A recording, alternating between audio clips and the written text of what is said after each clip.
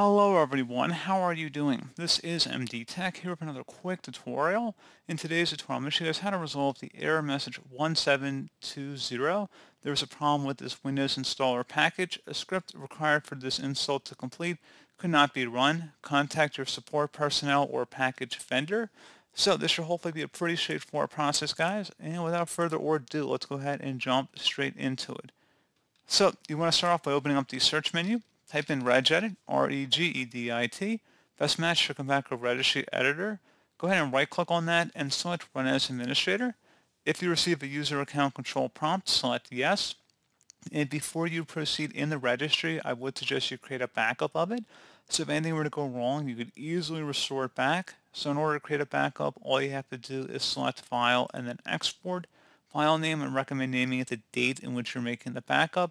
Set export range to all and save it to a convenient and easily accessible location on your computer.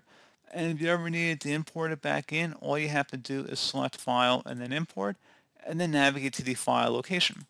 So now we're ready to begin. So double click on the HK local machine folder. Do the same thing now for the software folder. You should note whatever name in the error message will say the file or registry key path.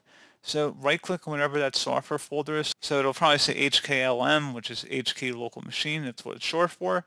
And then it'll be software, and then there's going to be a backslash and the name of the software you're having the problem with.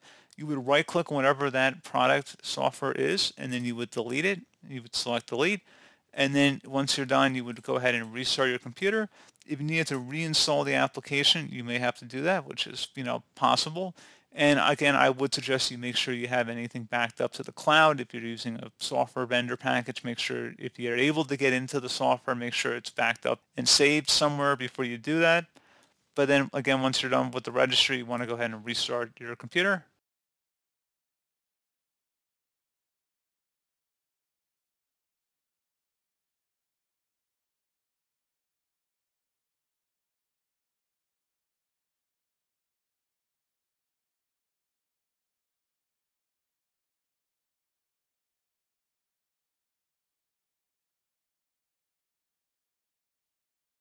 And then hopefully at this point your issue should have been resolved.